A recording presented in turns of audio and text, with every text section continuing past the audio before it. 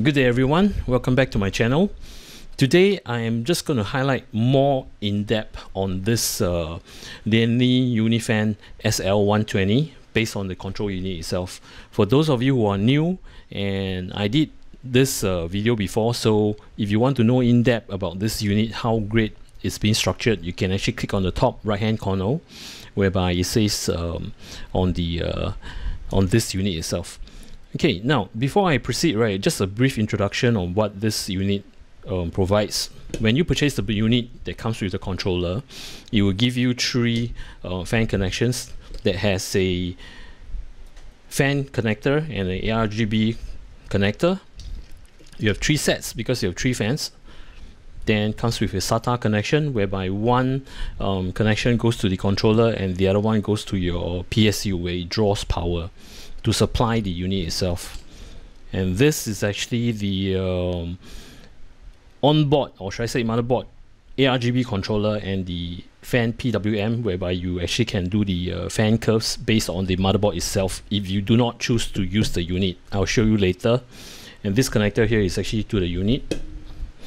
And this last cable here is very important, whereby it connects one end to the unit and the other end to the USB 2 header on the motherboard itself. And what this cable does is actually to synchronize up the Lian Li L Connect. This is actually an application, so it does make use of this cable to communicate, as in like your motherboard communicating with your unit itself, or should I say the L Connect application that goes through your motherboard and passes the command to this unit. Now before you do any connections, right, to your motherboard, make sure that you turn off your PC before you do so to prevent mishaps. And another thing to take note is that I am actually showing you the illustration on my own motherboard, which is actually a ASRock Taiji Z390. So it varies. You might need to actually check the connection point based on your motherboard specification. Alright, let's get into it. On the motherboard itself, right, as I mentioned, it's actually a Taiji board. I will need to indicate where the aRGB connector is. Next, I'll need to know where the USB 2 connection is. And of course, last but not least, the fan header. Next, we'll be connecting the unit with the cables that is provided. I'll first connect one end to the unit, and what this cable does, it allows you to actually make use of the motherboard to control the aRGB and the fan. Now this is actually for aRGB, and this is actually for the PWM, which is connected to the motherboard fan header. Next will be the USB cable, whereby one end I will actually connect to the unit itself again, and at the other end will be plugged to the motherboard. And last but not least, the SATA cable, where I connect one end to the unit again, and this is to the PSU. I'll secure everything tightly, then I start to actually connect the aRGB connector and the fan header.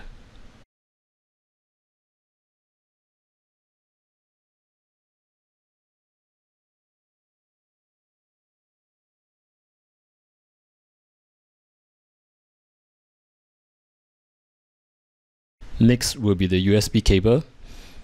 I will connect it to the USB header on the motherboard itself. This is whereby the L Connect has the control passing through the motherboard to the unit. Last but not least, the SATA cable, where it supplies power to the unit itself. Once connected, do a double check, make sure all cables are connected properly, and do check on the motherboard itself for the connection to make sure that all the connections are seated properly. My aRGB, my USB, and of course my fan header. Next is to connect the fan to the unit. I've actually separated them into two. The first unit I will actually connect to set 1 from the controller itself, which is set 1. Then the next set of fans, right, in fact is daisy chain. I've actually connect this to set 2 to the unit. Now, once you've actually connected all, make sure you check the connection, and once it's done, right, I will show you the actual application and the rest of the application that I've actually made use of.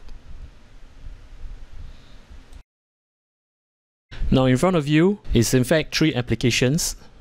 First is in fact the Lian Li L Connect, where you can actually download from the official website and to install onto your PC. I'll leave the link in my description. You can actually just head down and to download and to install. Now the other 2 applications that I've used, right, this comes with the motherboard itself, which is actually the aRGB A tuning that does the fan curve or the temperature curve for the fans to control the RPMs. And next will be the aRGB Polychrome Sync, which will control the aRGBs based on the motherboard itself. So this 2, right, in fact this and this, right, it belongs to the motherboard itself. So I'm not going to confuse you. Now, concentrating on the L Connect from Lian Li itself, how it works. As you can see in front of you, right, I've deliberately separated them in set 1 and set 2. So set 1 is this, and this is set 2. So let's say you want to change the pattern on set 1, as in like the aRGB lightings. You can just change it. Let me just set to static. You apply. You will only impact on set 1 and not set 2.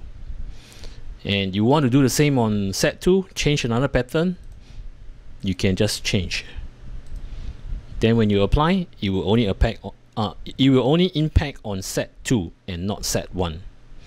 Same goes to the fan RPMs itself, or should I say the fan speed itself. If you want set 1 to actually run quiet, you can set to quiet and apply, and you will just wind down. Same goes to set 2. If you think this is too high, you can actually set it manually to the speed that you wanted, and you apply, and you will wind down accordingly. And you feel like to have all the fans run at the same speed, all you need to do is to switch to whatever fan speed that you wanted. Let's say full speed, click on apply to all. Now, do take note on something where it says PWM. If you are using the L Connect controller, right, okay, what does PWM means? It's following the fan curve on your motherboard header, meaning to say the either you can actually set it on the BIOS itself on the fan curve, or you can actually set it on this application itself, or I should say that my motherboard application.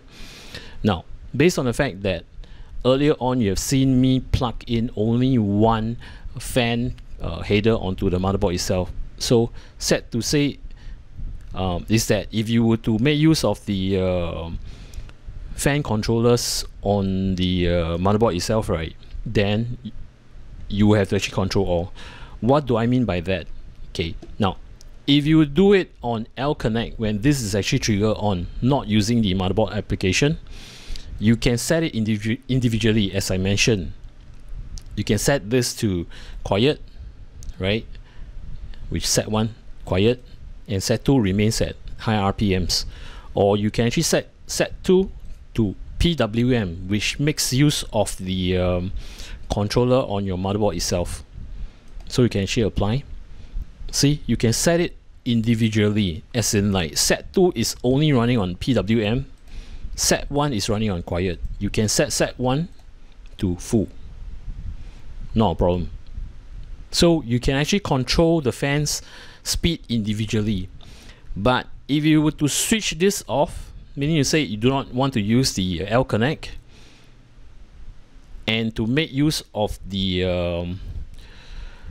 motherboard application, if I'm going to apply the fan curve, right, let's say for example I will set all to high, then when I apply, right, it will affect all the fans, be it whether you connect 3 6, 9 or 12 fans, because your unit itself, right, the Unifan controller itself, right, there's only one connection point to the motherboard fan header. So that's what causes it to actually control all the fans, and you can't control them individually.